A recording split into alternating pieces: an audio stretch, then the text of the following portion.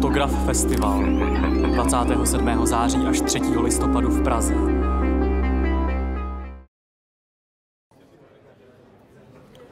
Good afternoon, everyone. Thanks a lot for coming. I would like to welcome you for the last discussion panel of this year's Fotograf Festival. I would like to extend my greetings and welcome to our panelists tonight, designer and philosopher Denisa Kera, artist Trevor Paglen, philosopher and curator Václav Janoščík, and COT of AVAST, Ondřej Vlček. We are going to start with presentations of each of the panelists, and then we are going to move to a mutual discussion.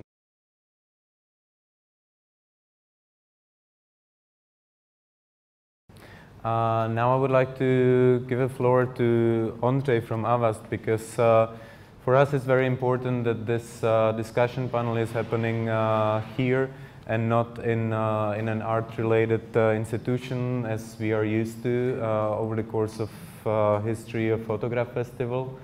And I think that through Ondřej's perception we can create very nice contrapunct to what Trevor was saying. But I would also like to extend our great thanks to AVAST and to Jana, who helped us to set up the whole thing. So thanks a lot, and the floor is yours. Thank you very much. Welcome everyone. My name is Ondřej. I'm the CTO of AVAST, and I've actually been with the company for over 20 years. It's an honor to host this event. We're quite pleased to learn about it just recently, really only a week ago, and we took the chance, really kind of last moment prep. I hope everyone's having a good time here. We love to do events like this on our premise.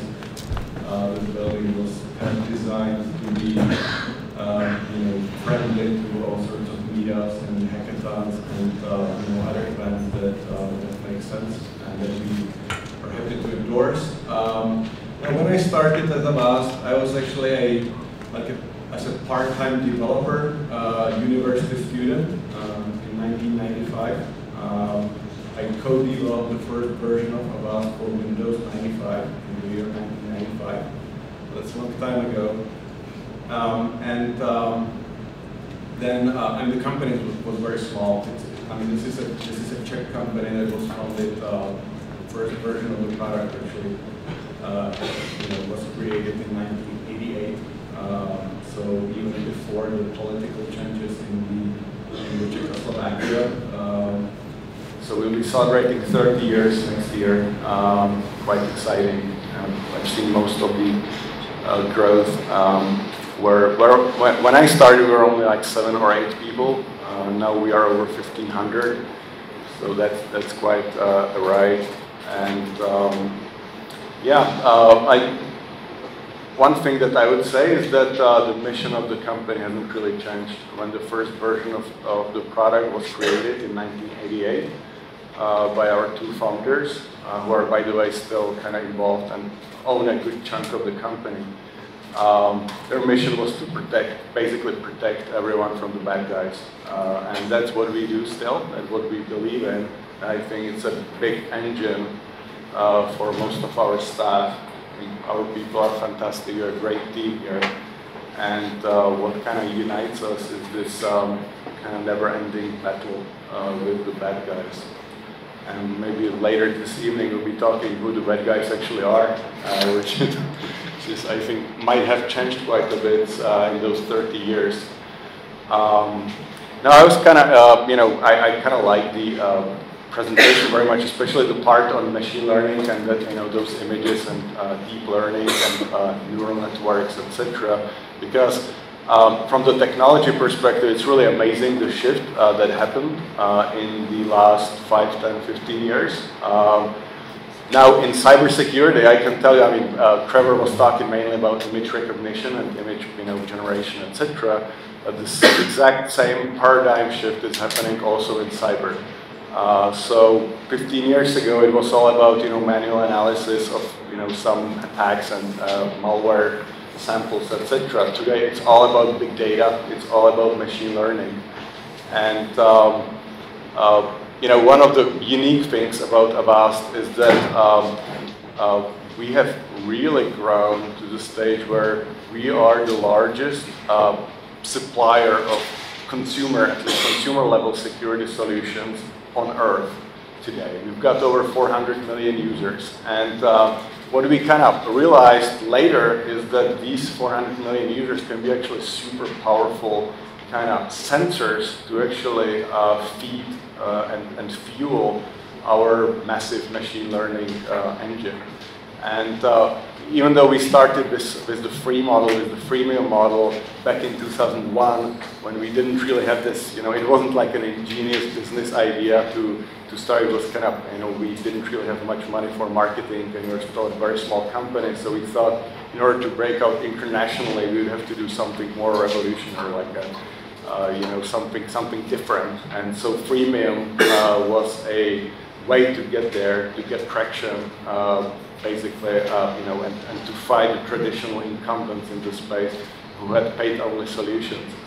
But then later on, we kind of realized that the true power of that massive user base isn't necessarily just as a kind of marketing vehicle for us, but it's also the data that we can use, kind of fully anonymized, aggregated, etc., but still security data that we can collect, and that really gives us this very unique competitive edge that we kind of see everything that happens on the internet from that very endpoint, and that's really exciting. That kind of gives us capabilities that no one else has in the space.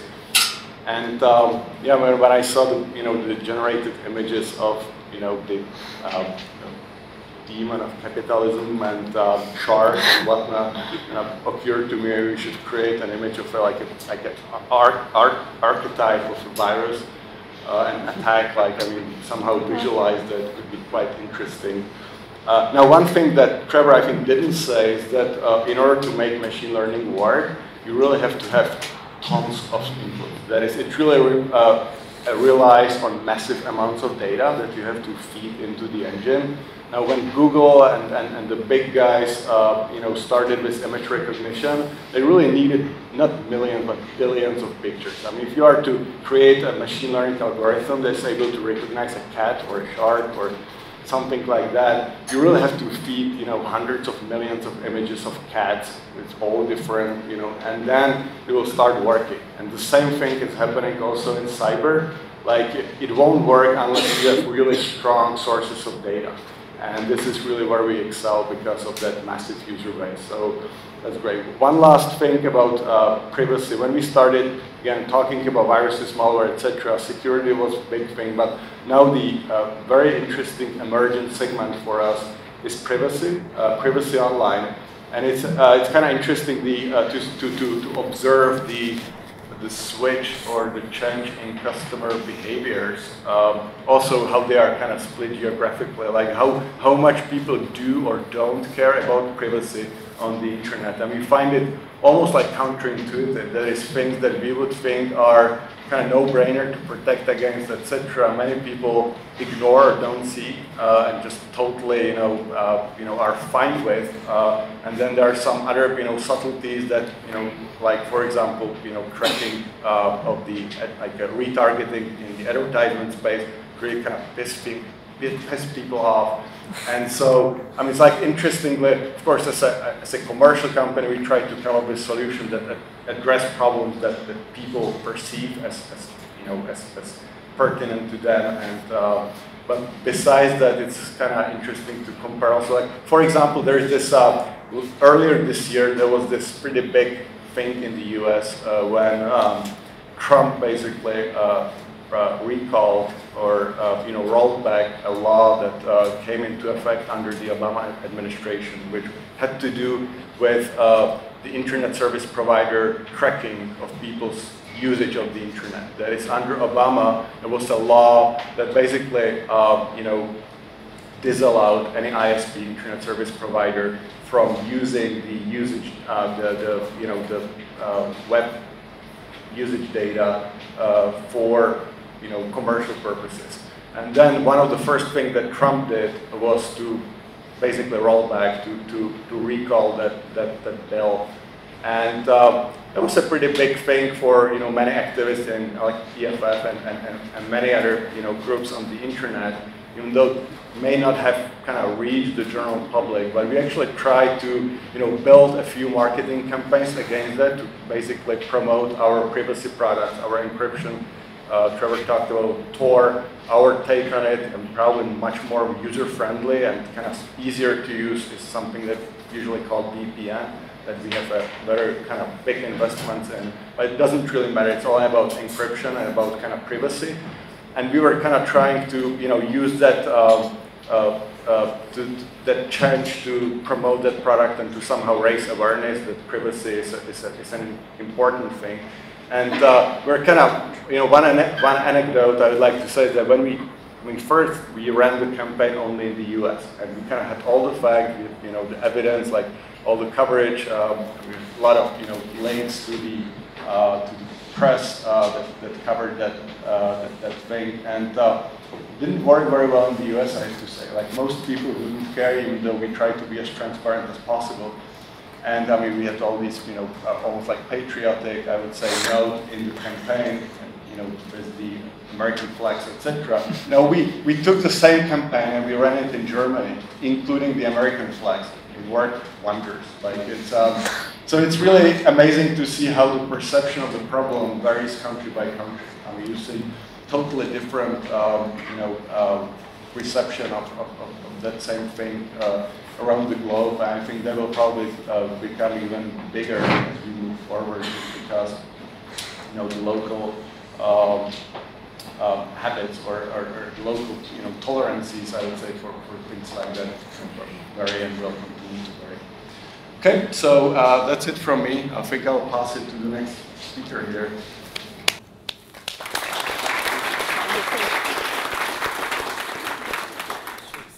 So what is hacking? This is something from June this year that I was working on with some people in Tel Aviv and Athens. And it's basically yogurt making. One of the most interesting things you can do is basically to try to do like these hunts for special type of lactic bacteria that are not commercially available. So I was running around and picking up carob tree spots because I found some old legends about Palestinian shepherds making yogurts from these carobs, and also some other legends from the Balkans. So I was interested, can we make like some new types of products, cheese or yogurt, from bacteria we don't know about? So this is a typical thing. For me, this type of a biohacking or food hacking actually started not in the West, as for most people, because they learned something about technologies there, but actually in Indonesia, where I think this is one of the brilliant definitions of how I understand hacking. And it is an organization called House of the Natural Fiber, and they set up a fab lab where in 2012 we actually turned one of these food trucks, which are present everywhere in Indonesia on the streets. That's how people get food.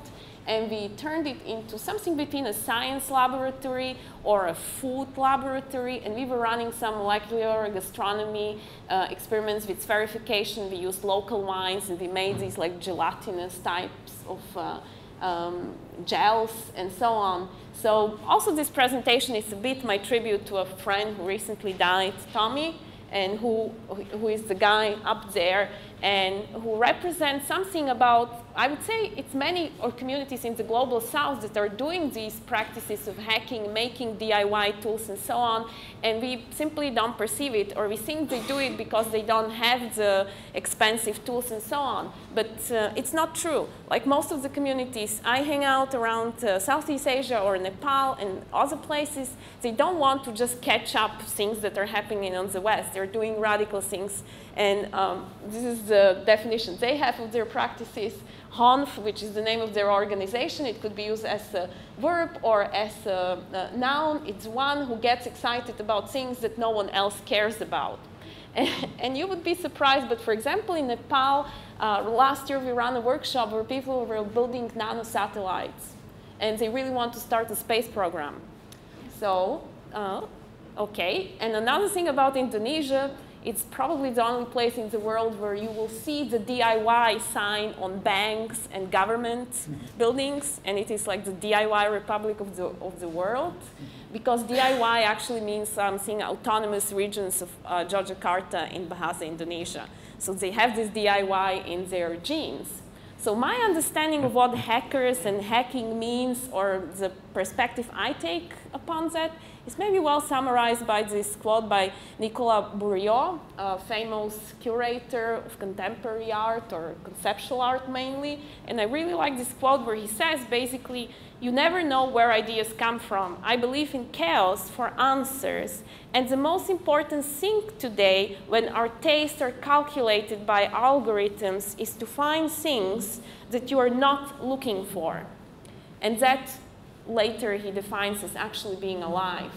So how do I interpret it, and where do I search these funny ideas? So I try to go back into practices and to use tools which are forgotten. So I often go back into history of science, or in this recent project we started in Arizona this year, we created actually tarot cards. Tarot cards for science and technology controversies. And here is something related to our topic. This is the interpretation of the fool, because the fool is actually in this tarot card system a person that doesn't know where he goes. Or it's basically, he's finding things that he's not really looking for. So we made like a new version of the fool. You see the definition there. So behind the anonymous mask, is it a fool, a joker, or a troll? Is it someone diving into the deep wisdom outside the technology, or someone drowning into the deep web? Is he a neo-Luddite, cyber criminal, or hacktivist? So all of the 22 cards, we made like some new interpretations, put some new symbols. It's pretty simple. It's online, you can use it. And we were doing like tarot card readings. They were not very personal. We were trying to do like some form of a game, like people would pick up 2 cards and we would ask them to create a scenario of what they think is going to happen. By the way, we also tried the machine learning thing, and we found out the data sets are really pathetic. It's because our idea was, yeah, we can put like images and then something can read like what is inside. This project developed into a further phase where we were trying to actually put some of the technologies we talk about on the cards. So I'll just play the video so you get some idea, because it relates to technology I'm really excited about. And it is microfluidics. Let's see. Oops, I forgot to warn them. There is a sound, but it doesn't matter. You can read it, what I'm saying there. Basically, microfluidics is this future lab-on-a-chip technology that everyone is excited about, because it lets you do cheaper science experiments and also work like with chemicals and samples on a cheaper and easier level. So we actually developed for the project a microfluidics chip on a wax printer. So the channels are made of wax, and we were connecting it with like real circuits, making this little funny lab-on-a-chip thing which turns on an LED. So I don't think it's anything useful yet, but it was fun to work on it. And for me, it was like moving this idea of the tarot cards not only into graphic work, but also into kind of prototyping, and again, asking these important questions. Once we have this real-time data about our bodies, and we can even stream this data in real time, what will happen? Who will own the data? How to make such practices with data kind of safe and fair? So let me get back. So this doesn't. Okay. Okay, I'm kind of obsessed with this biodata, and this was also the origin of my interest in these makers, hackers, and so on, because back in 2010, I visited Boston at a conference for consumer genomics data. I was interested in it as a designer, basically, like thinking about how do we design some biosocial connections between people that have similar type of genes and so on. And of course, I feel very ambivalent also about these data. This is, for example, some of my DNA profiles on 23andMe, which you could get this before. Now you cannot get this type of services anymore. You have to get the raw data and get them interpreted somewhere. And I actually got like quite a lot of data over the time. And it's not just the DNA, but this is, for example, microbiome data. This is from my kit. I will not go into the information, what they say. I just want you to get some feeling about these services and availability of data. I even have my brain data. And this data fetishism over the year produced, one of the projects was that here in Bermelab, which is a local Prague hackerspace, we ran like one of the first, let's say, DNA-based dinners. So we created like meals based on the genetic profiles of 2 people at that time that had this data. And maybe the funny part, so we used a couple of interesting genes to create the meals, but as you see, we spent most of the time actually watching what that means rather than really eating. One of the things that was fun during the dinner, people in the place would get different amount of alcohol depending on what was their scores for alcoholism. So I got the full amount because I have just typical odds of alcoholism. We'll check that. And then I got obsessed with this question, so what do I do with all this data I own now and all these profiles? And some of like 23andMe didn't feel so comfortable anymore because they actually take your data and then patent some insights and research they got from that. So I started worrying about it, and then it was the time of all these blockchain technologies. So some of the experiments I ran over these years was rethinking, is there a model that I put my data on the blockchain and it doesn't actually work? But that brought me to the project I'll talk about, where my interest in all these microfluidic lab-on-a-chip technologies and DNA data connected in a funny way. So a few years ago, I was at a friend in Switzerland who developed this tool called OpenDrop. That's also what you saw with that channels, but it does it on an electric field. It can put molecules of liquids together, and you can even play like a pong on it. And I got this idea, we can connect actually the Bitcoin and do some form of a lab automatization. So this is, I'll just play the video. We will not have the sound, so I'll try to say what's going on there. Basically, the idea was to give, this is the organism on a microscope, and we created a Bitcoin account for this thing, and we named her, or it, I don't know, BT Daphnia. It's a Daphnia zooplankton. You feed fish with that.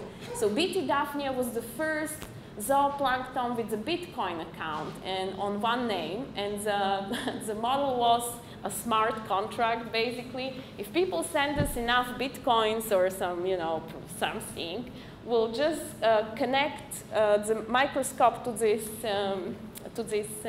OpenDrop microfluidics plate, and we will let the Daphnia perform, basically dance on this tool.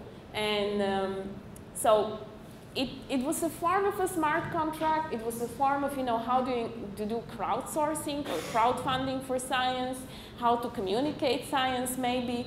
But this gets me to the last thing I'll present today and where I am now. Oops, it's moving somewhere. You can still send us money, of course, on BT. Yeah, so this is my latest project where I'm looking more into what does it mean to make a smart contract and all these blockchains. Sorry for people that don't know enough about this, I will not go into it, but think of it as an internet with a history. Basically, all these distributed ledger technologies and blockchains are very slow internet or a network which builds itself by evolving, by making the transactions on the ledger as part of its layers. So I decided, okay, all this data I have, my biodata and everything, what can I do with that? So I decided, let's do the last will, like a testament, or what is often called also the death switch in terms of these smart contracts. And I'm working on a project where I'm putting on the blockchain my last will on Ethereum platform as a form of a contract where in a moment when I die, all my data will go to my partner, all the Ether I have also, but there will be also little performance where I hope to achieve that a part of a Plato dialogue will be read on the Ethereum platform.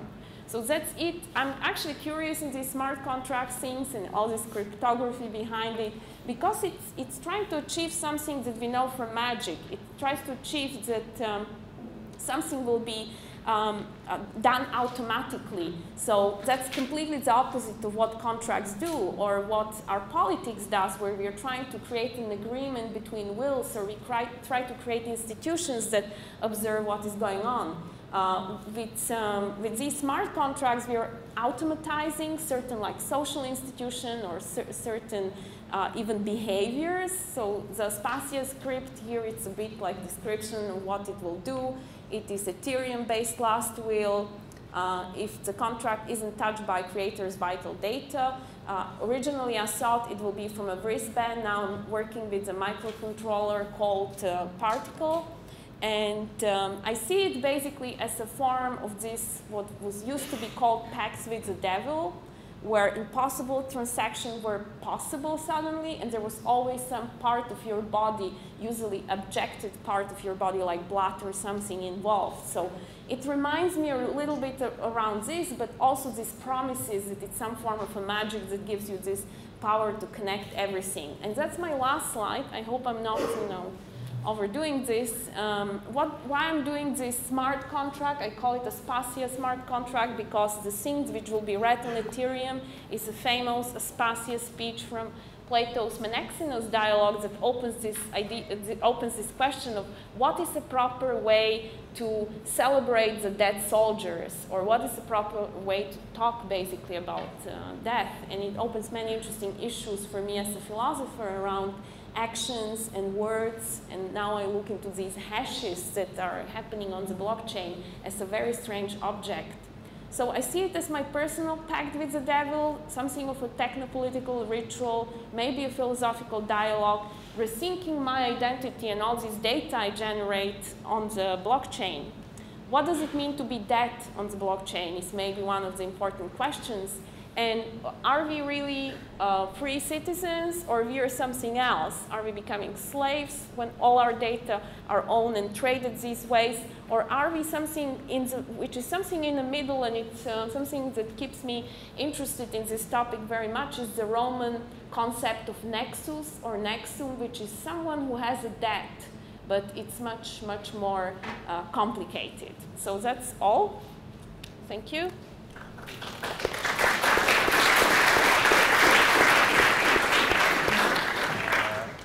What I'm gonna do is actually to turn, I completely changed my mind. I'm not gonna really talk about myself, hopefully, but I'm gonna talk about speculative history and the history of corporations, because it really somehow affected me when I even entered this very ambience, this very building, and I really want to, I really want to somehow exploit the fact that I'm here and I'm having the opportunity to talk to you from this particular point. But anyway, I still really to just say a few words. I teach on the art schools here in Prague.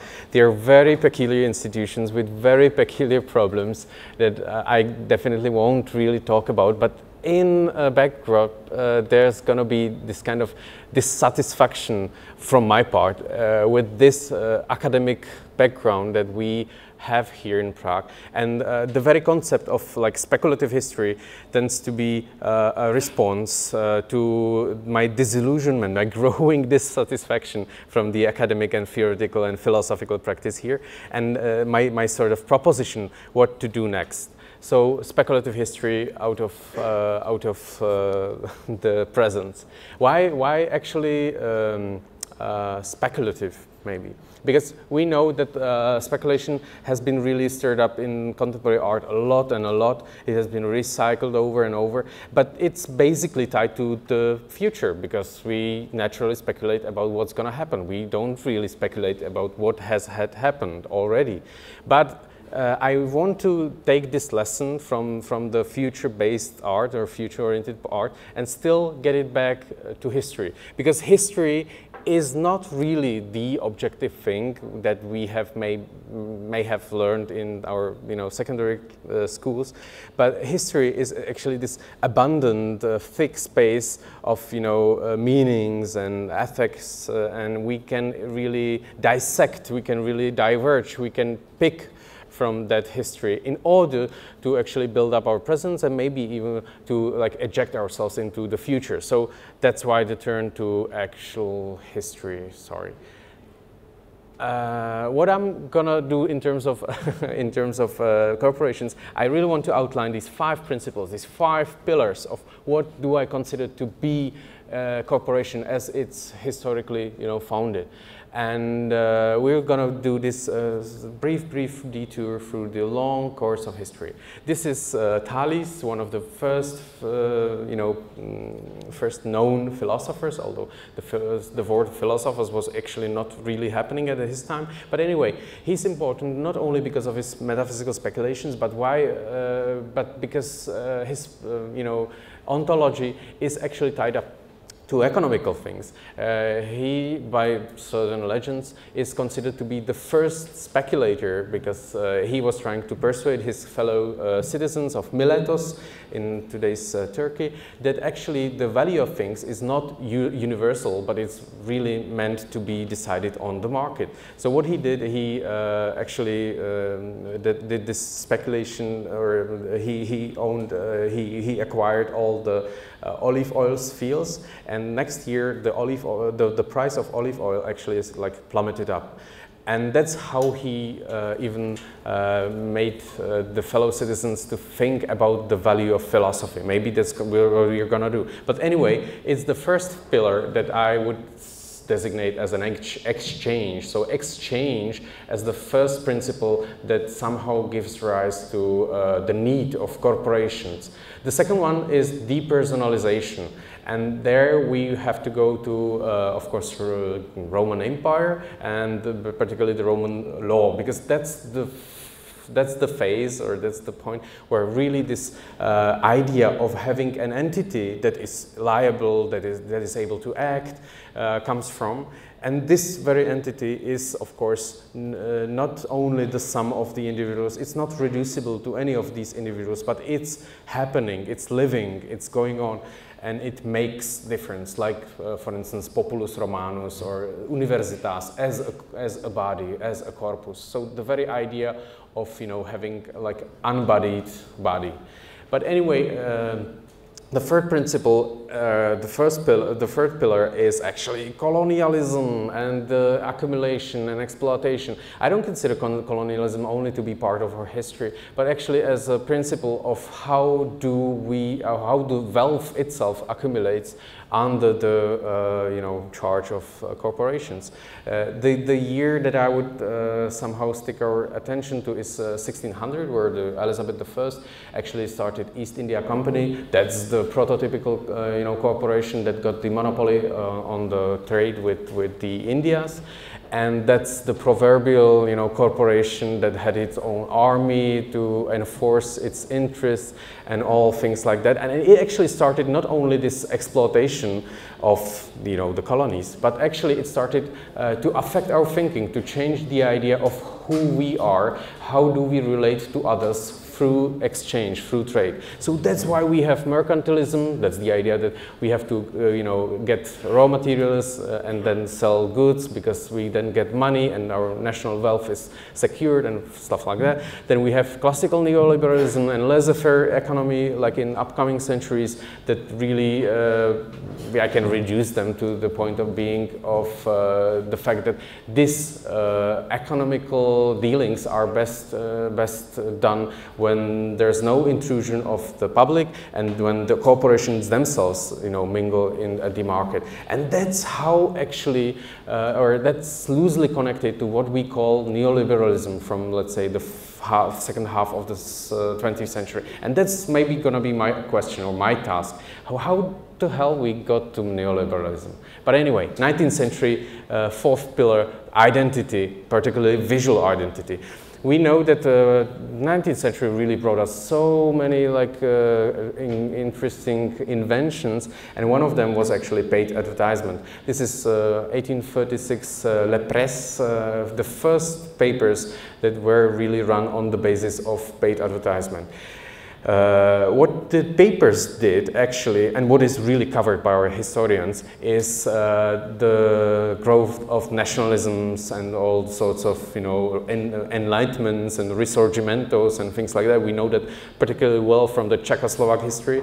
But what, for instance, Benedict Anderson did, he coined this phrase, imagined communities, in a very title of his most important book, where he claimed that actually all these nations are somehow, you know, artificial communities, communities of the, you know, of the people who are reading the papers, who are reading the same, or who are having the same channels of information, and therefore can somehow act, you know, in accordance, can act as communities or even public corporations. So what I wonder about is, why don't we apply the same logic to private corporations and not only nations? So I think that, again, advertisement has like a very incredibly instrumental role in creating the idea of something, something beyond an individual human being, having an agency, having a will, having an interest. Okay, in this crazy, super quick detour to 21st century, there's the fifth principle, and that's the automation or the machine inside corporations. There I resort to the year 1913, where Henry Ford finally, made perfect his assembly line for the Model T vehicle. It's not only some peculiar story about, automobilism, but it's actually a great event in terms of affordability and mobilization of the whole population and of our imagination. Just the very fact that this very vehicle was not meant for any kind of nobility.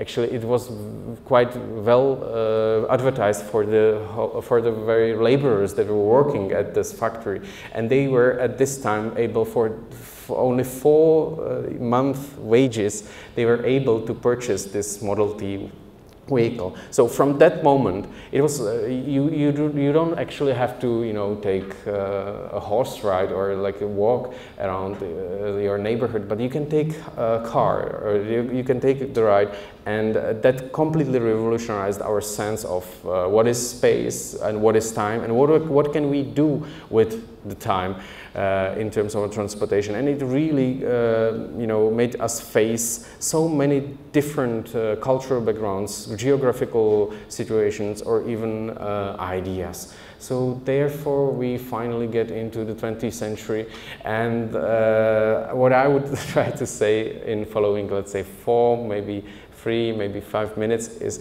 like this theory of 20th century. The question that I would pose is really, how did we get here? What did it take so that corporations from the beginning of 20th century really got this sort of power, so that the proverbial saying of Alessio Restani goes like, governments don't rule the world, Goldman Sachs rules. That's how he actually explains not only the crisis of 2008, but mainly the response to the crisis of 2008. But anyway, so let's get back to this small 20th century. I don't want to actually focus on the corporations themselves, because what I think took place is actually a more larger, more historical, cultural change, or change in our imagination, in our thinking. So I think we need to trace that in order to understand why the corporations. Anyway, 2008, again, we have the T model here because it has been invented or first fabricated in 2008, the very same year as Filippo Marinetti was already writing his Manifesto of Futurism. It's the year where even a vacuum cleaner, very symptomatical thing for me, has happened, because as Model T, Ford, somehow democratizes transportation, in the very same way vacuum cleaner somehow democratizes the care we take about surroundings, about households and things. It's no longer like the the noble class that has us, you know, the poor people, to take care of their households, but it's all of us having households that must be kept clean. And the modern idea of, you know, keeping things clean, of modern idea of what is hygiene and what is disciplination, that's closely tied to mechanization of our households. Anyway, that's again the year where the annexion of Bosnia-Herzegovina happened, and you know that actually that is what triggered the Great War.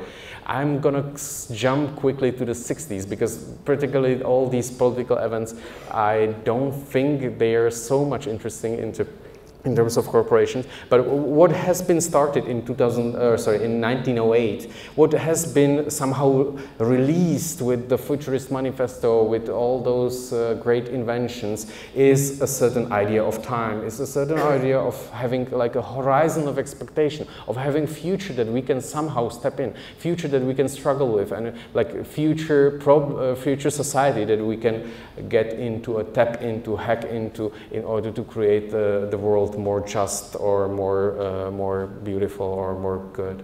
But anyway, this sort of efforts, I would claim, somehow reached its pinnacle or piked in 1966, which is like this heated year of the 60s.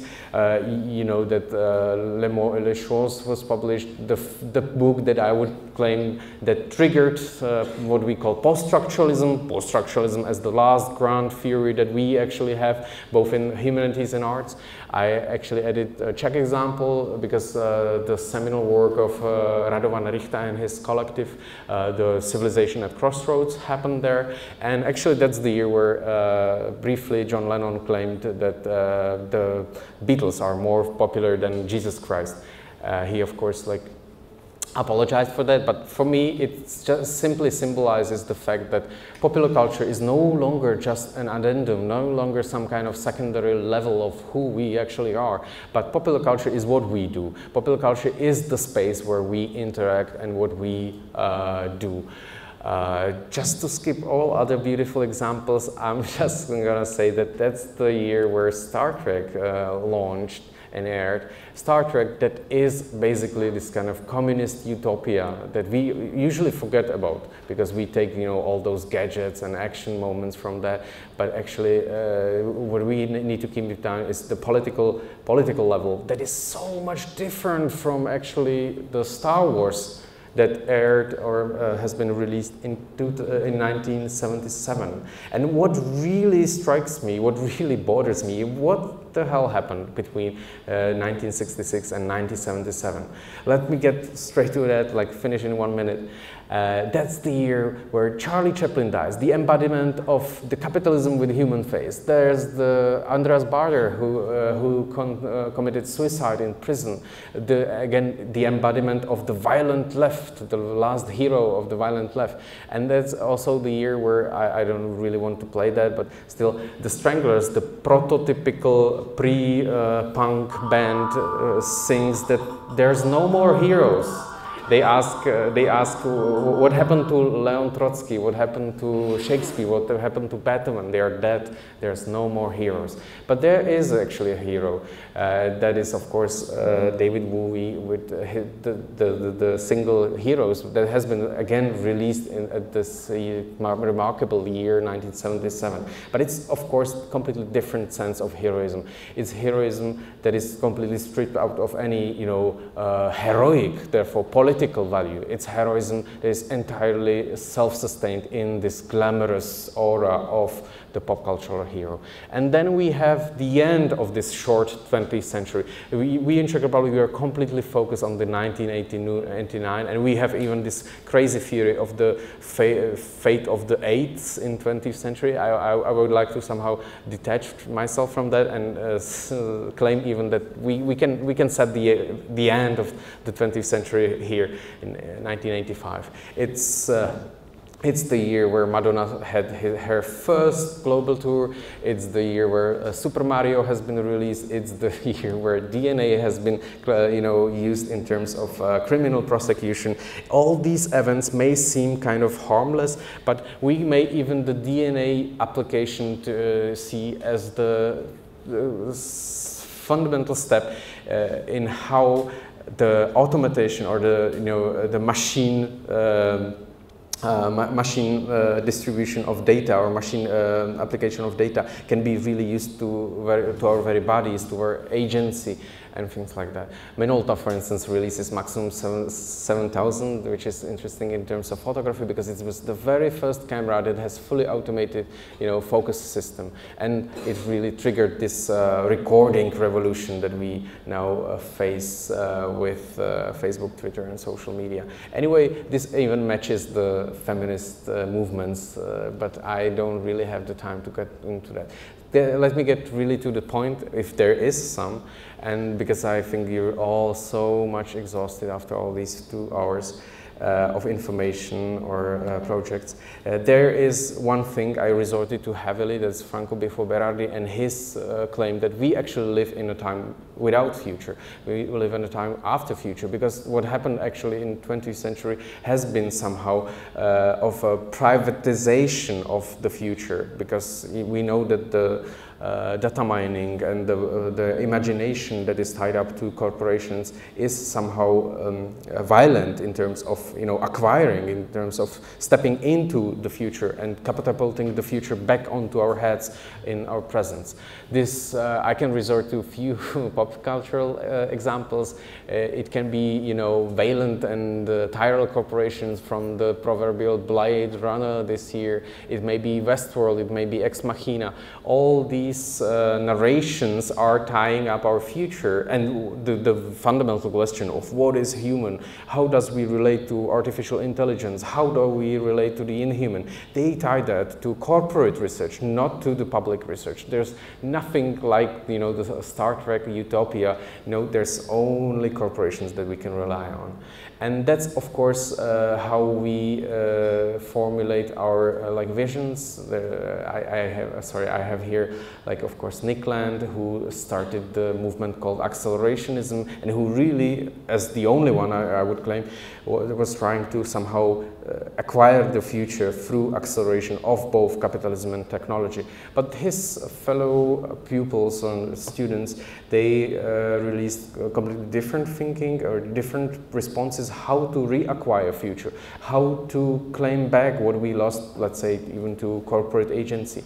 And that is to resist the fig that Mark Fisher labels capitalist realism.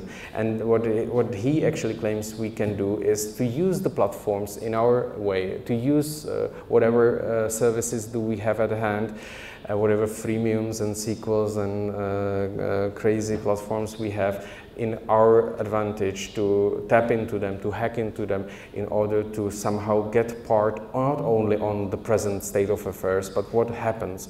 And what happens is somehow tied to the platforms. Let me just get to one last point that I take from Nick Srnicek's Platform Capitalism, because what he says about the behavior of all the corporations today is that all corporations are getting to be data corporations. And what we heard about AVAST, which I in a way admire, is that what we need, not only in cybersecurity, but in any sort of business, is to work with the data. And why? Because we need to predict, because we need to be prepared for the future. And what my slight point would be that we can do that, not only the corporations. Oh, sorry for taking so long.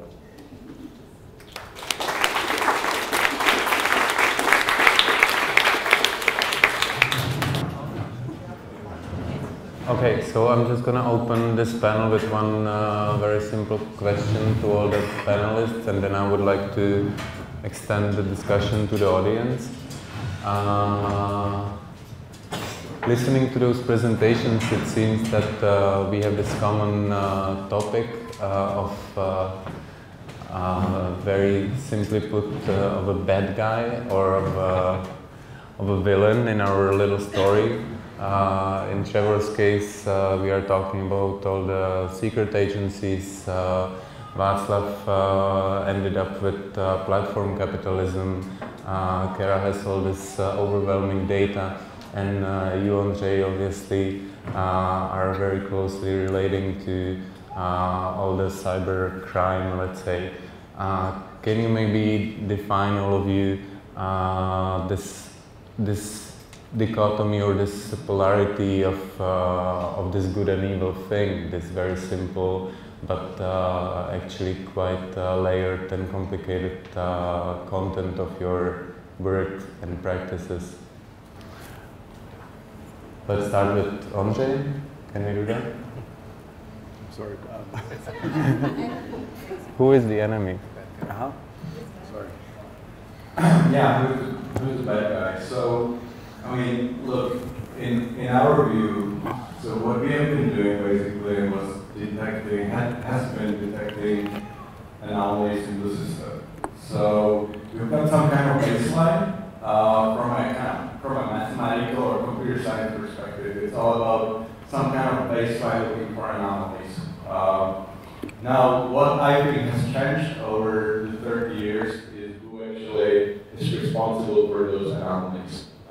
In the beginning, in the 80s, it was actually more like pranksters, you know, I don't know, university students who wanted to break the price to show off that they did something that no one else could do. Then, over time, it became more like, I mean, many people realized that they could actually make a living out of creating viruses and, you know, trading and, you know, stealing credit cards. So it became sort of an organized crime which grew actually much bigger than most people realize. Today, most analysts agree that cybercrime is now bigger in terms of dollars, bigger problem than drug trafficking and human trafficking combined. So it is actually the single largest category of crime today in existence. So that you've got, I mean, hundreds of thousands, probably millions of people in this world who kind of are involved in this and who kind of do it for money. And then probably in the last 5 years, maybe slightly longer, it became also a pretty practical way for nation states, governments, either democratic or non-democratic, doesn't really matter, or for that matter, a means of sort of, you know, doing whatever they need or want to do. And plus, I mean, all sorts of activism,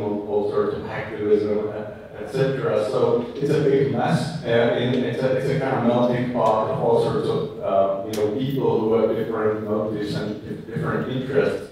And from our perspective, it's kind of interesting because you know, we don't really distinguish like that is the systems that we build doesn't really distinguish what the motives are.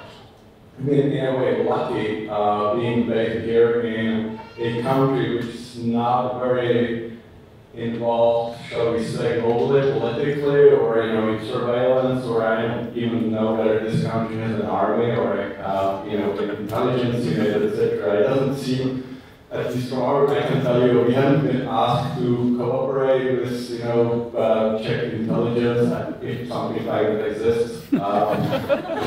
And so it gives us an interesting angle, which, I mean, we didn't earn, it just kind of just happened somehow. But I can imagine that many of our, you know, peers or competitors, I mean, especially those coming from the US or from the other side, like Russia or China, they are under some kind of pressure from their local governments to, you know, cooperate, and that doesn't necessarily just mean you know, pass information, but it can actually mean proactively cooperate in terms of surveillance, in terms of whitelisting the tools that the governments put in place to you know, again, to do whatever they need to do, etc. So yeah, I mean, for us, it's been quite a you know, lucky coincidence that we're based here, but I don't think you can say that about most other security companies. Sorry, Trevor. I mean, I actually don't think of like the NSA per se like as an enemy in that way. I mean, like I guess I don't think about it in terms of, I think about it in terms of what kind of society do you want to live in, and what are forces that want to work against that, you know, or that structurally have to work against that, right? I mean, like, so my problem with the NSA isn't that, like, there's like a government surveillance agency, like, it's that it is a multi-billion-dollar government surveillance agency doing things completely that are, you know, are breaking laws in secret, and it's a kind of, it's structurally a profoundly anti-democratic part of the state, right? And so it's kind of set up in such a way that it's consolidating certain kinds of state powers in certain sectors without any accountability, without any oversight. And I think that was very clearly illustrated by a lot of the Snowden stuff. And so that on one hand, but then on the other hand, I think about, you know, interests, you know, this kind of coupling of technology and capital, which is, of course, has always been the case, but, you know, the real business model of an entity like a Google or like a Facebook or of machine learning or artificial intelligence in the first place. But the goal here is to make money, right? Like, that is what is going on. And in a way, it's not so different than classical automation, like Fordism or building assembly lines or something like that. But what is different qualitatively is the ability to bring ever smaller and ever more intimate aspects of our everyday lives within a kind of logic of capital. And then you see that in a lot of different domains. So for example, the sharing photos on Facebook, I think, is a good example of that. I mean, like, sharing pictures of your children is literally one of the most intimate things that you can share with the rest of the world. And so I worry about the fact that that very intimate detail of human lives then becomes kind of vacuumed into giant metadata signatures that are being created about everybody that for their whole life. You know, and like, it's definitely at the point where Google knows more about you than you know about you. You know, and so that kind of bringing these parts of life that were previously not subject to a market logic into a market logic is something that I think is at odds with a greater idea of, like, having a kind of democratic society with, like, equal rights and liberties and that sort of thing. So that's on one hand. And you see that in other domains as well, in terms of, you know, automation, on one hand, automation of labor, but then on the other hand, the ability to break ever smaller moments of the working day, you know, to granularize labor processes. Like, you look at things like Starbucks, where they'll have a workforce where you come in for like half an hour in the morning and then 45 minutes in the evening, because the ability to do that, to control time, has gotten more and more granular and more fine-tuned. I think that comes at the expense of security, honestly. Like, in terms of being able to make a living or feed themselves or clothe themselves. So I guess those are the kinds of things that I'm worried about in the overall picture. So it's not enemies per se, it's the system, man. Well, that goes very nicely with Václav's topic. I don't want to, like, evade the question. It's like a beautiful question, because it's the fundamental, the good and the evil, the generic idea of what yes. But precisely, you know, that may be like the seduction of this neutralization of what do we do when we try to act in a good way or in an evil way. But anyway, moving beyond that, what I'm interested in is actually agency, you know, and I don't mean quite NSA, but I mean agency as our human ability to actually even orient our, the very fact of orientation among all those complex issues we face today, or you know to have at least some say or some do in respect to what is actually being happening with our world. So that's how I even imagine the platforms. They are not just, you know, your timeline on Facebook, but platform is a space that enables or affords a certain action. That's what we need to somehow dissect. That's what we need to imagine and maybe even reimagine for the sake of our future. But just to answer really more clearly, what I think Trevor does with the vision regimes and surveillance, and what I believe even Denisa does in terms of biohacking, and if you permit me certain audacity, and if I may be bold enough, what I am trying to do with theory as a language, as a means of communication of ideas, is to hack into that platform, or to you know, diverge the rolling tendencies among those platforms, and to really rewire them for the sake of the individual. I was thinking, what is the enemy for me in all these projects that I was involved in? I think it's just a matter of freedom, like what allows you to do most experiments, try new things, actually get out of the system, even if you can seem politically naive. Or, I don't know, for me the experience of being outside of that Western world is suddenly also liberating. Kind of get out of the dichotomies you usually use when you think about the world, and being open to spaces, geographically and in every sense, that allow you to do something else. I mean, that would tie maybe to my question. Could you maybe elaborate, but maybe after other people talk, what do you see as the connection between this corporate power and the power of these government agencies that are out of control and some, let's say, actors of Russia or some countries with ill intents that are hiring hackers and so on? Do we even know nowadays what is the landscape of these evil actors, or actors that are trying to take too much power over our data, lives, money, political freedoms? Do we even know actually what is the landscape nowadays?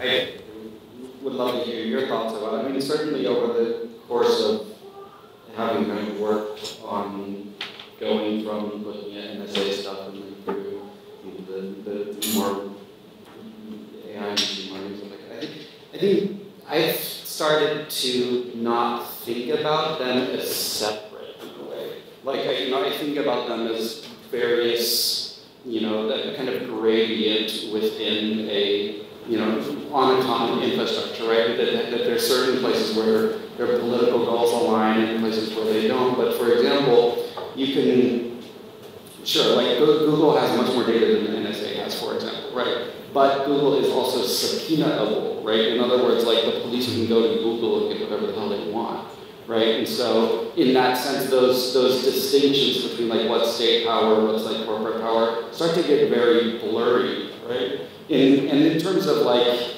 the influence of like data collection on your everyday life, on your everyday life, you're probably in much greater danger of having your personal security destabilized by a platform like a Facebook or something like that than by an NSA. Because let's say Facebook, it has pictures of your children or something like that, and then is able to figure out that your children are sick pretty often. Maybe that information gets sold to the health insurance company that is going to modulate your premiums based on that. Maybe the fact that you don't go to the gym as much as you should gets sold to somebody who's going to, again, modulate insurance based on that. Maybe Apple is able to, they can do this today, detect that, oh, you went to a bar for 5 hours and then you drove home. Does the police automatically, does Apple have a subscription service where police get flagged when that kind of behavior happens? These are very easy things to imagine and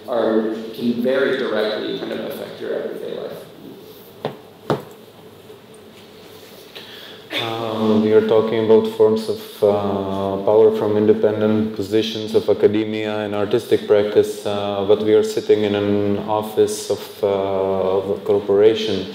Maybe on Ondřej, you can tell us a bit more about forms of usage of this power which you have from this position. I was told at the beginning that we are going to have this demo of this Wi-Fi software that we are going to be able to connect to Wi-Fi, free Wi-Fi at this space, and at the end we'll be confronted with kind of a surveillance of what we were doing on the internet through this Wi-Fi. Unfortunately, it didn't happen, but I mean, these are the possibilities among many others which AVAST can actually afford, so I would wonder how this works for you.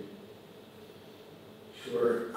Well, I think it's actually two things. On the other question, where, corporate has been, I feel like it's been one of the topics here which we plan, kind of intertwined through pretty much all the talks today. That power of corporations, that is where, the evolution from the humble beginnings to today's belief by many that it's not the politicians or it's not the governments that control the world into corporations.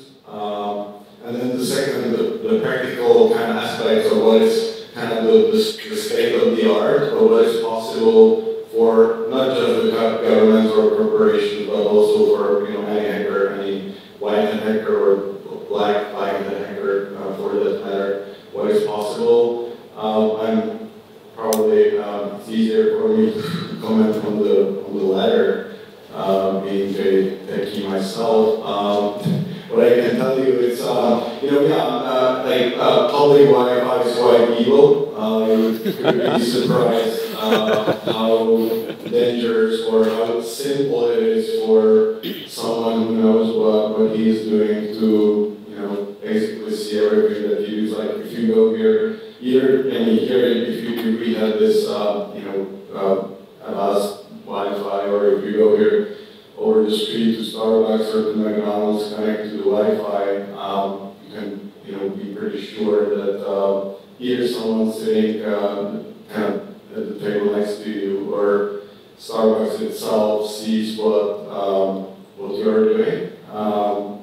Even in many cases, even for sites that are this HTTPS, that is the encrypted site, it's not in many cases, and there's some exception, but in many cases not that difficult to get into the stream and to at least tag, that is, see what's happening there, block everything that you do, in worst cases modify what you are doing. So one thing that I wouldn't do is do any kind of sensitive transactions on public Wi-Fi whatsoever. I can forget about banking or shopping or interacting with your medical records, etc. It's really dangerous. But what's probably even scarier, and most people don't recognize it, is that for wireless connections, like your phone, of course, it either connects through a Wi-Fi or it connects through the 4G, 3G signal. And it's not that difficult and expensive to build a fake 3G, 4G tower. We actually have some in this building also.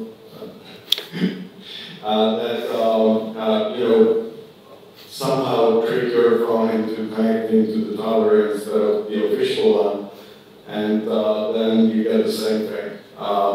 It is slightly less scalable because the equipment that you use for this is, say, single thousands of dollars, as opposed to the Wi-Fi where you need basically, all you need is equipment in tens of dollars to do that, but so it's totally possible, and it is being used, especially in kind of high concentration areas like, let's say, sports stadiums, public venues, etc. It's quite common these days, and it kind of opens all sorts of. It just kind of, it really is. I would say most people, don't even think about these things, but if you kind of think about it just a little bit about what the consequences can be And where it is, like, I mean, all this stuff is relatively new, and then, I mean, what happens in 5, 10, 20 years, when the internet becomes totally ubiquitous, and, you know, it's kind of like, becomes some sort of an oxygen for humans, an extension of the brain, you have kind of instant access to anything and everything that's online. But then, I mean, in a world where at the same time it can be somehow manipulated and, you know, modified at various levels, it's a pretty scary picture, if you ask me. So again, I mean, our mission here is to come up with solutions that somehow help humans, like mere mortals, consumers, end users, not companies or corporations, but predominantly end users to basically protect themselves and somehow, I mean, as we say, it doesn't have to be perfect.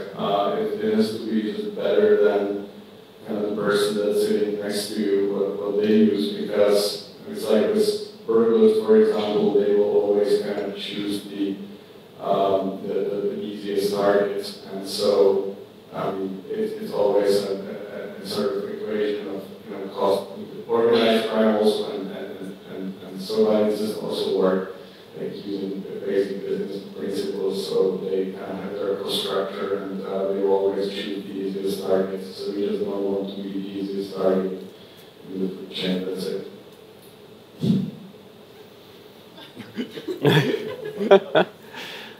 Well, maybe another very generic,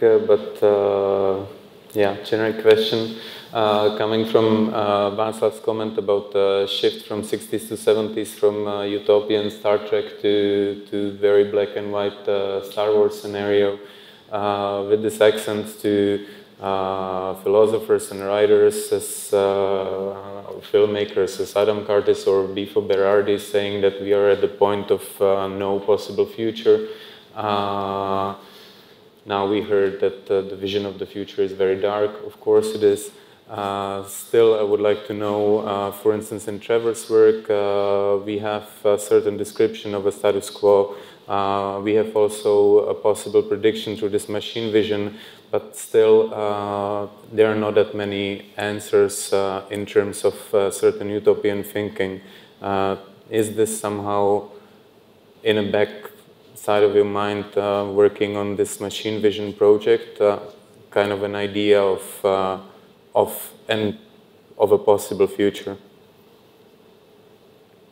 No. No. No. Elaborate on that. It's a fantastic question. I mean, I guess, you know, some of the things that you're talking about are we have this philosophy, but basically Leninism of you know, like trying to, you know, my electricity plus, you know, communism or whatever, like AI plus communism, which I don't believe in. I just can't. I can't believe it. I mean, so I think for me, with the machine learning project in particular, and that work, it's more to try to disrupt the forms of common sense that are being built into machine learning networks and artificial intelligence infrastructures, because common sense is historical and common sense is specific to, you know, a particular person. And we're seeing, you know, a very kind of specific culture of Silicon Valley white male engineers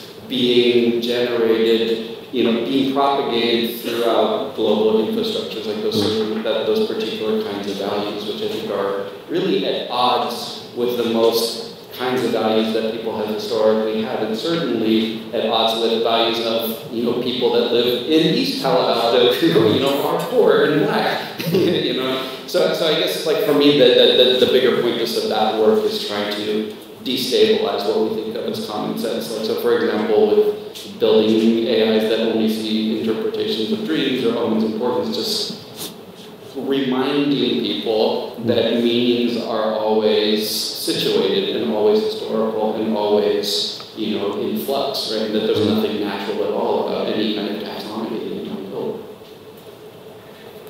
Thanks. Denisa, do you have something? I guess I have something here. I agree that diversity that you're searching for by putting Freud in machine learning is something appealing also in my project. But what I see in your project is something like an extra quality that brings some hope, maybe, because the question of utopia is ultimately about some hope. It's actually that metaphysical level of following the infrastructure of power and data and everything, and offering these, I don't know, contemplative images of landscapes.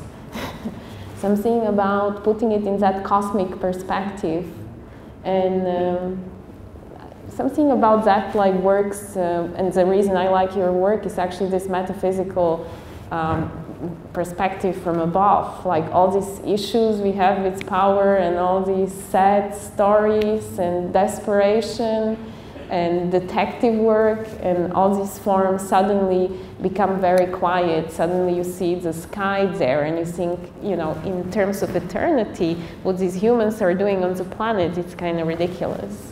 So I would add that maybe also adding to that a bit philosophy, metaphysics, or these like forgotten perspectives, how people try to find hope or move on with some new meanings, are part of some form of resistance. It is also that's what I search for in my project. Just to like make you more comfortable, I don't really buy into any anarcho-techno-communist ideas. Yeah, but of course I'm like using. But I understand that impulse. I mean, like, yeah. I want to believe. You know, me too. Like, but I don't.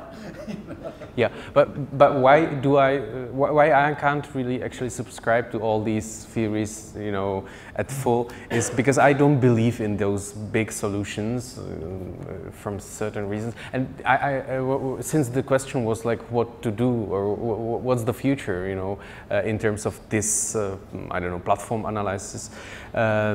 We can't predict future, and we can't really say that philosophy may have some say in, like, you know, doing future.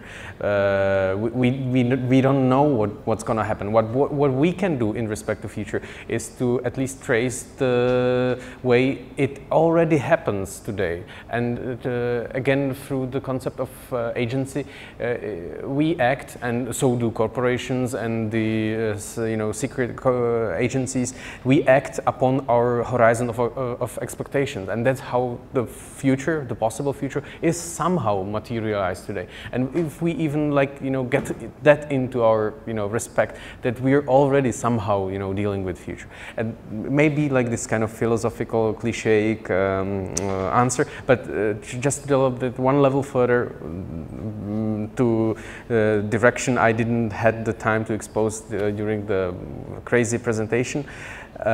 Even if we confront our worldview, and I mean like the way we really feel at home in the world, the way we perceive this, you know, around to be real, and how the digital technologies affect that view. Because for a long time we thought we had this random materialism. That means that we thought like, this is it, you know, I can touch this, that's the proof, that's the ultimate proof. And now we know it's simply incorrect, you know, because there's so much more to that. You can't really touch the cloud and things like that. And our good for you. But anyway, like, you know, the very platforming, the experience with digital world can really affect the physical world, and that's what maybe we are stirring up here. Do we have maybe some questions from the audience?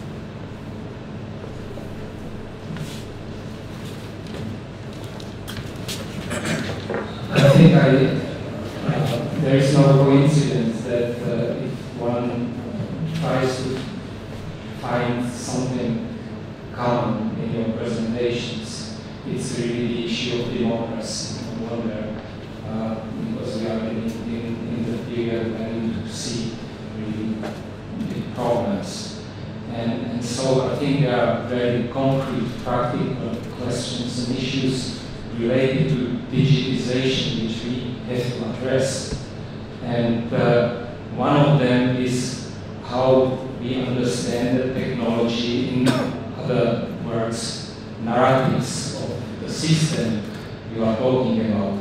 And you also mentioned Silicon Valley guys, and there is very specific ideology behind all this technology. The most kind of explicit concept is concept of singularity. And those guys are very much believing in this. Of course, there is very specific also culture background to those guys, going back to the 60s and that. So these issues have to be addressed in a critical way.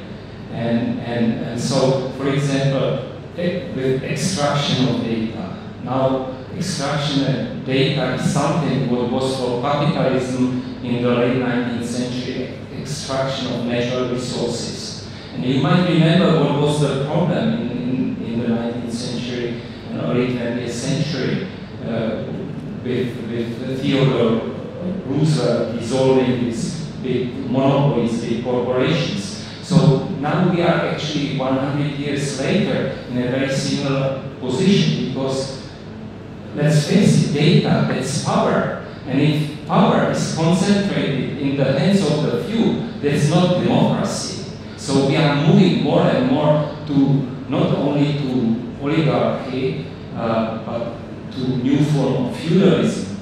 So I would like to ask you to think about these very concrete, specific issues, because if we won't, then things are accelerating, moving very fast, and you can see how it's changing.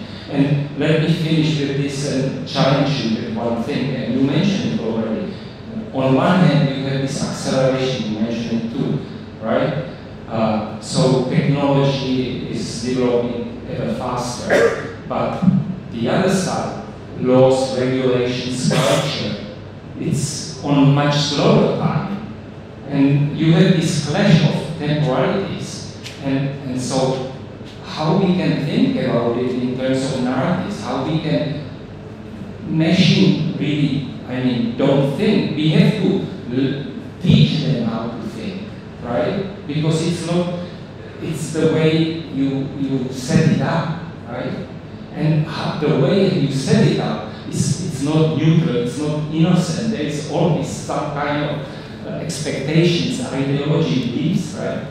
And so this is, like, I think, very important task for artists, but also for technologists, activists, politicians, and so on. So I think it would be very interesting to hear your comments in this direction. Thank you.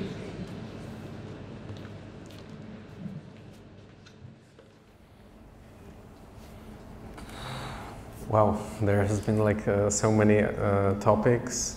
I would pick on, for instance, the narrative aspect.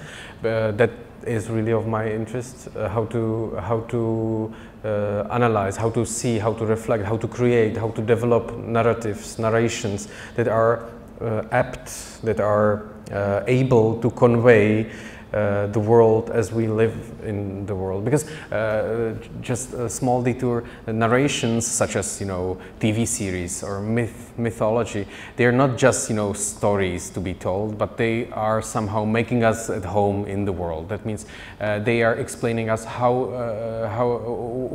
the reasonable action to take, what's the good, what's the evil, how do we relate to the meta narrative of the world and the history and stuff like that. So we desperately need narration, and that may be something that will tap us on time, or that will somehow merge this diverging temporalities that you were speaking about.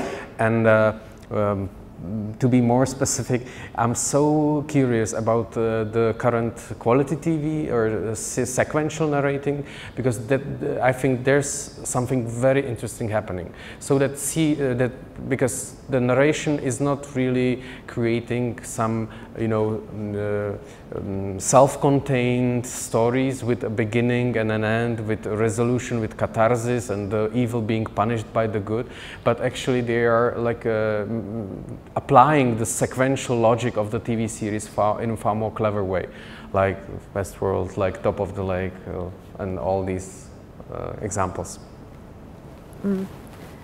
I'll just shortly say that for me, in this, all these questions you ask, maybe the crucial question is responsibility. I see democracy possible only if we take better care of issues of responsibility, and by that I mean all these like emerging new technologies and risks that happen with that. We kind of outsourced all these decisions to Silicon Valley, or we, in some sense, we don't want to be involved with that, or we want to pretend this just comes out of nowhere, every new technology, and we just have to adapt.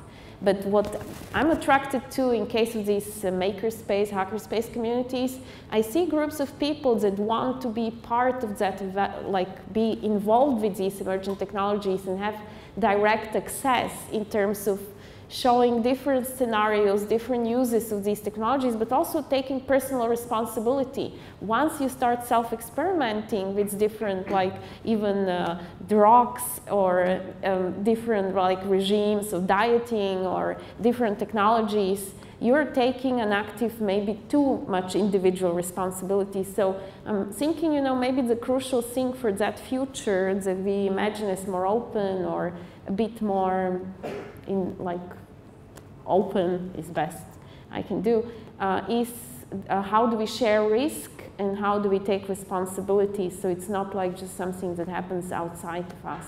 And by the way, the minerals, that's a very close topic to me. That extraction of minerals is actually still going on, and it's much worse than it was when we talk about Congo and all these cell phones and coltan, and it's a much more ugly story. Right. I'll probably comment on the data issue. And we keep hearing like data is the new oil, data is kind of the new natural resource of the 21st century, and it's really dangerous how corporations have, that monopolized many of the data sources, etc. When I think about it, actually, you might have, ironically, you might have that exact opposite problem in the sense there is just too much data. I mean, the human kind is kind of, drowning in data today, and some of the data, or actually, or maybe most of the data, is bogus, or it's either somehow it became bogus, or it is intentionally being made bogus, which I think is very, very dangerous. The whole thing about fake news, which it's a relatively new term, fake news, even though probably not the concept, but the practical implementation of fake news has become very, very approachable and very, very easy for many. But I kind of worry that, again, as we kind of progress and the internet becomes really, again, it keeps saying the oxygen, then the concept of fake news basically modifying the data that people have access to, and modifying it in a very smart and very thoughtful way, which is to manipulate those people and kind of make them but when you have this matrix concept where you are really kind of consuming some kind of reality that is being modified by someone intentionally with any kind of interest, that's, I think, a much bigger problem than corporations monopolizing the data. I kind of worry that we kind of one day will wake up in a world where the whole reality that we see around us is basically somehow influenced. It's not the reality that somehow powers this world or this universe, but it's something that was engineered and fabricated by some quote architect that has some different interests, and that I hate that. I don't want that. No? Some more questions from the audience? Maybe you could you please go a little bit more into the physical effects that already happened, maybe also what we might probably would come in the future, how is was relatively affecting us, especially economically, how, the question how laws could change, like what is happening with the data we are collecting now, and how is it affecting us in the future with laws are changing within these data.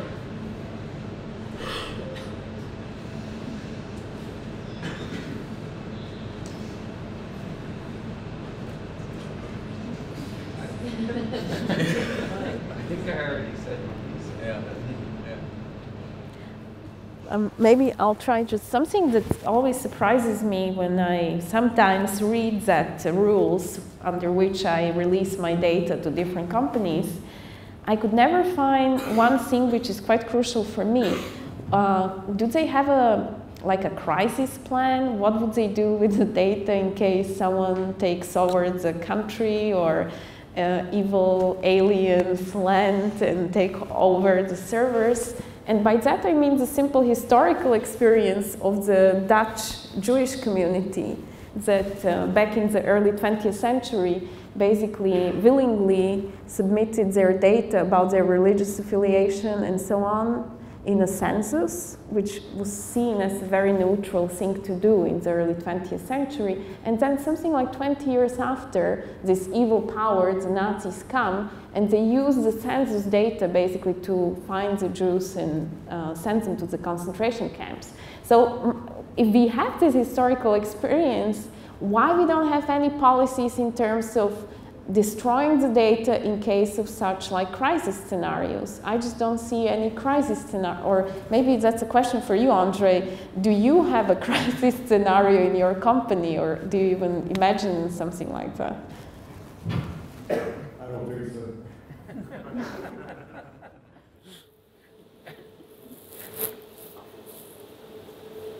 No, but I mean, it brings up a really good.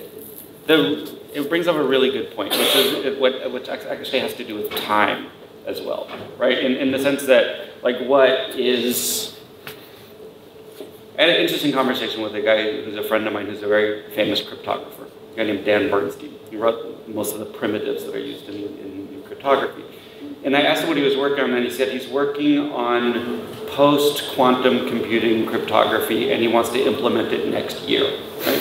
And so what that is that there's a kind of theoretical computer called a quantum computer that if it's possible to build a quantum computer, we know that this theoretical computer will be able to crack all of the encryption that is currently in use, right?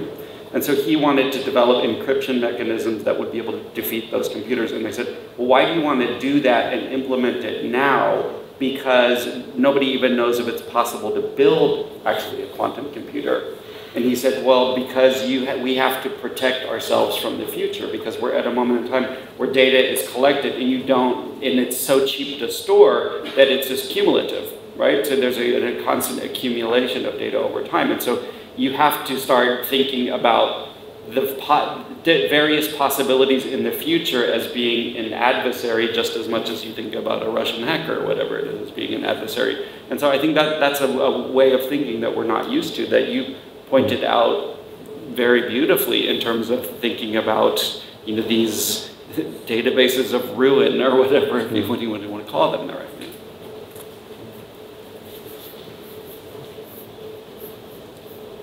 Something else? If I can, one more, if nobody is asking. The issue of social bubbles, which is very much related to algorithmization of everything.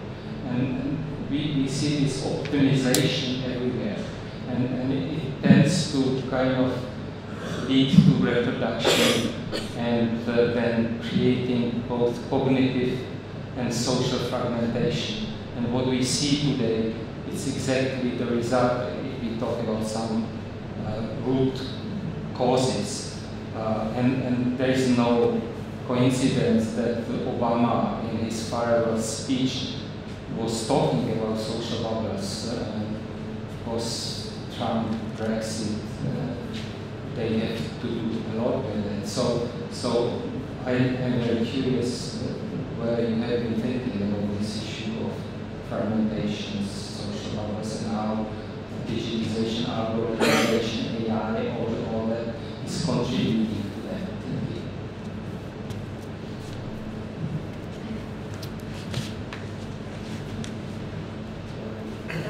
That maybe actually.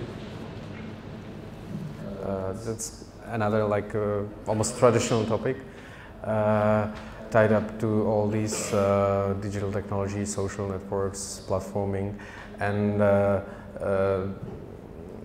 how to face this echo chambers created by social media. I think maybe even resorting to Franco before Berardi, we need to like reinvent the language, or that means the usage of those platforms. What we actually do on our timeline, or what do we post on our Twitter account, and in the way that it is gonna be like intersectional, that the medium is gonna be integrative and not fragmentational. And that's of course like the how to do that. What's the riddle? And I would say that maybe even the very preoccupation with the basic problems, like mainly the future, may be that may be the point of concern for basically anyone. If we really reinvent our language, and like speaking about or coming from, let's say, academia, although I hate that. We in academia we sort of accelerated this process to like utmost absurdity. That, for instance, now more than half of the articles that are published by academics, they are not read by a single person other than the reviewers of the journals. You know, and so there has been like this explosion of discourses, explosion of theory, explosion of like all sorts of researches, and it also somehow matches, you know, this or it's analogous to all those data accelerations. But and like speaking about academia, we just simply need to get back to the point, you know, to really address the issues that are at stake, to make use of the language we use. So Franco before Berardi, he calls it erotics of language, so that he tries to reinvent poetry for the 21st century. That means how to make language seductive enough so that we actually talk about meaningful things and not like cute cats.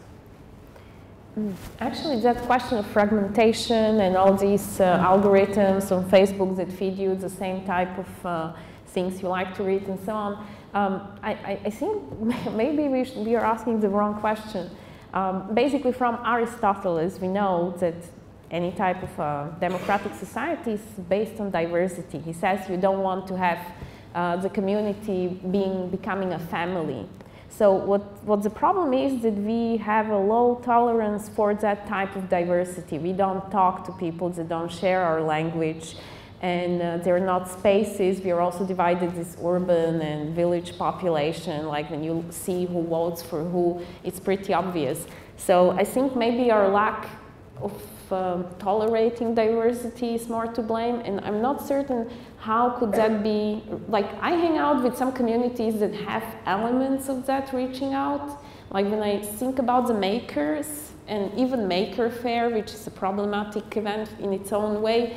But what I find fascinating about these places is that all people like to tinker. So there are activities maybe that we don't see. Like Maker Fair for me is a very democratic, even if it has some other issues, a very democratic format where I see people with all kinds of political ideas and reasons why they do tinkering and making of some bizarre machines, or repairing something, making cheaper toys or whatever. So maybe we just need to create more spaces or opportunities and tolerate it. Okay, I will never convince you not to vote that guy, but you know, we can reach an agreement that we probably want the institutions of law to be independent, or this way. This is moving a bit.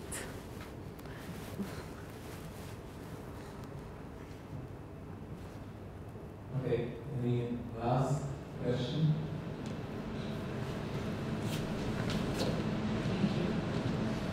I just have a short question, which is sounding easy, but to me it's a big question.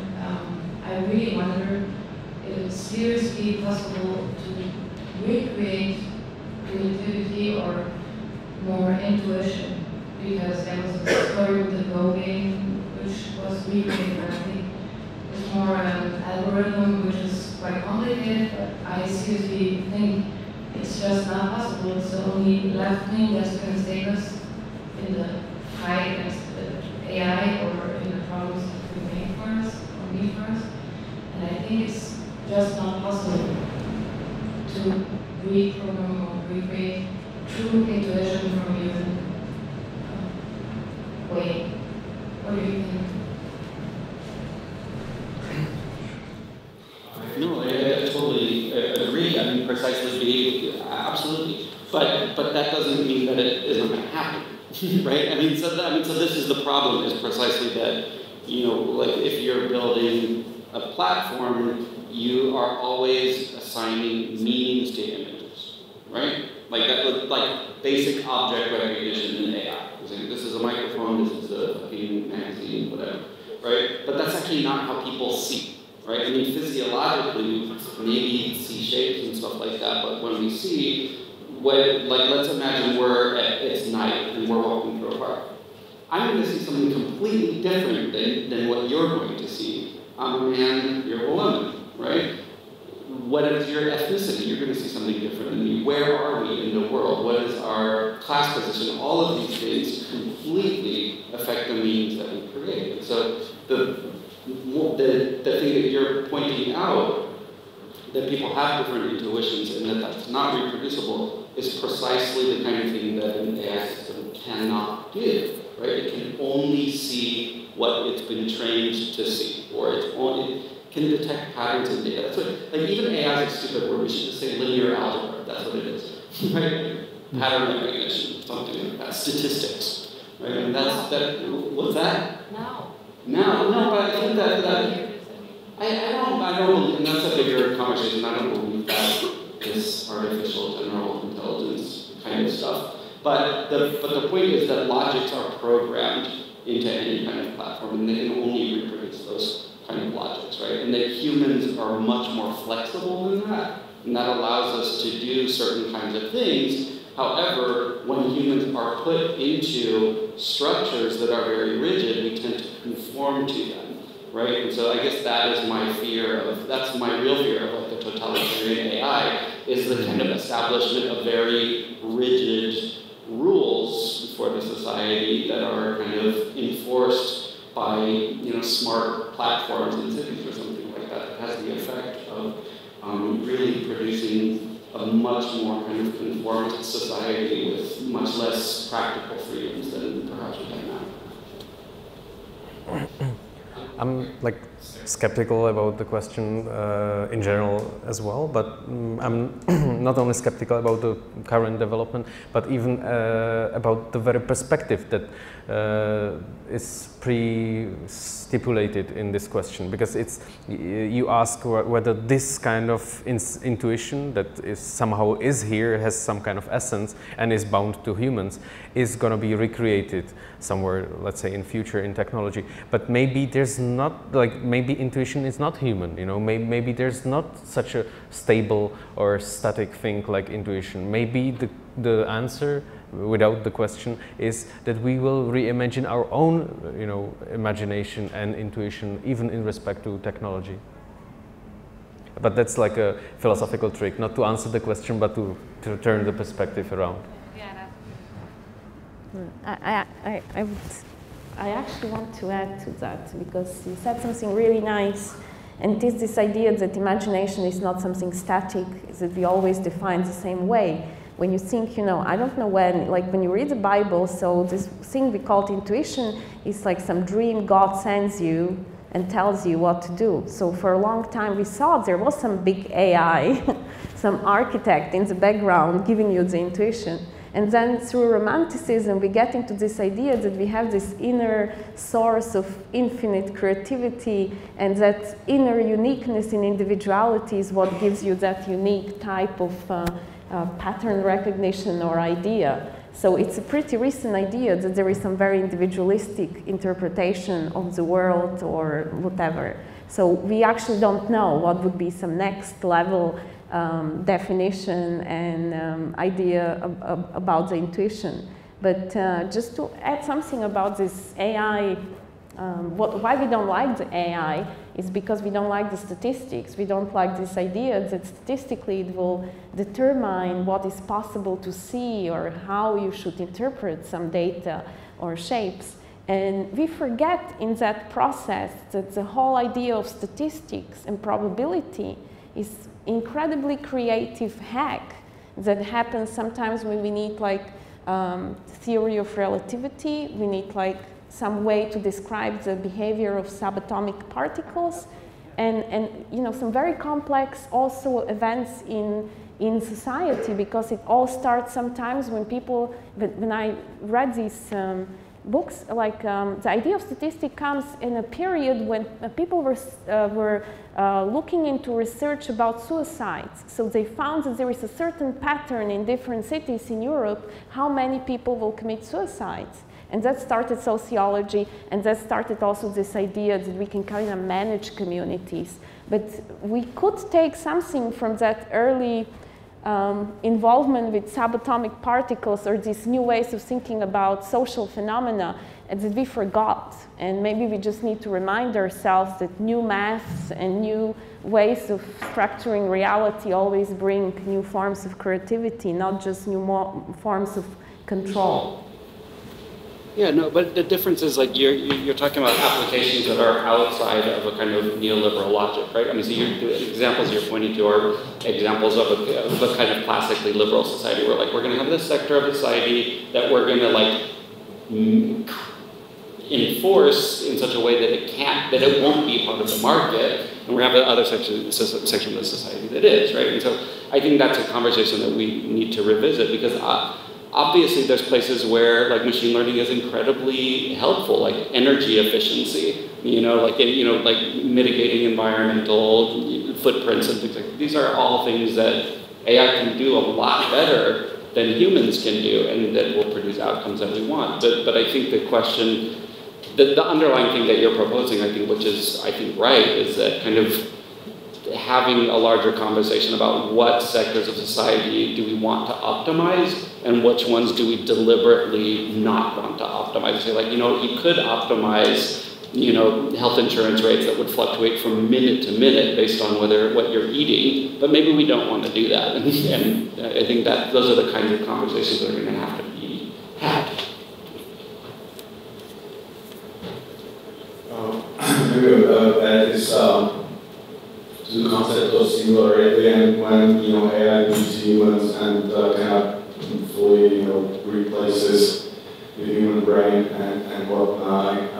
First of all, I would say I think we are very far from that point. Like in the state of the art, we talk about AI today as a mathematical term.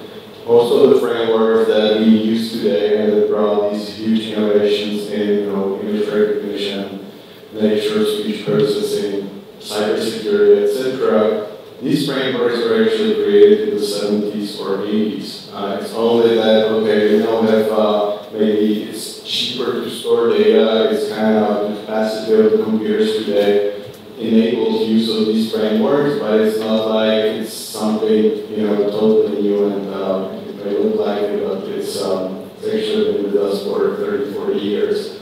And what's interesting is that if you look at how the pioneers of AI, like Alan Turing and Claude Shannon in the 40s, defined the singularity, that is, what was the ultimate test, whether the machine beat humans. They actually they had multiple of those versions, but one that they somehow agreed on was it will be at the moment where a machine beats the human being in the game of chess. And what happened? Like 1997, you got a world grandmaster, Gary Kasparov, being beaten by Deep Blue. And it wasn't really AI at all. Like, Deep Blue was just a giant, was a brute force. It didn't do anything like that. It would even fit the mathematical framework of AI. It was just a total, and so it's like Turing was wrong in this regard, Shannon was wrong. But I think, if you ask about whether a machine will be ever able to kind of, beat intuition or somehow replicate the human intuition, it feels to me like it's really hard to define that in the first place. How do you measure it? When will you be able to say, okay, today there is this milestone in humankind because this is the first time in history where the machine started, having intuition. I think it's something we will see, machines sort of, in this way, I'm actually not a fatalist whatsoever. I think that the way it will continue is more like, the AI frameworks and the stuff that's being created will really be more like an extension of the human brain instead of replacement. I don't worry that, of course, in the next decade, millions of people will lose jobs to AI. That's totally sure in my view. But the same happened in the 19th century and 20th century because of the automation and reform and whatnot, and that's fine. I don't have a problem with that whatsoever. I think that dark Skynet or Matrix kind of vision of AI as an embodiment of something that somehow replaces the human race isn't really the subject for the foreseeable future and centuries and thousands of years. I don't see that happening.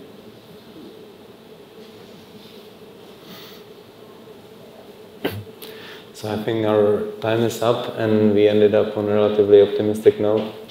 So thanks a lot to all of you for participating. Thanks a lot to our hosts and obviously to the audience. So have a nice evening.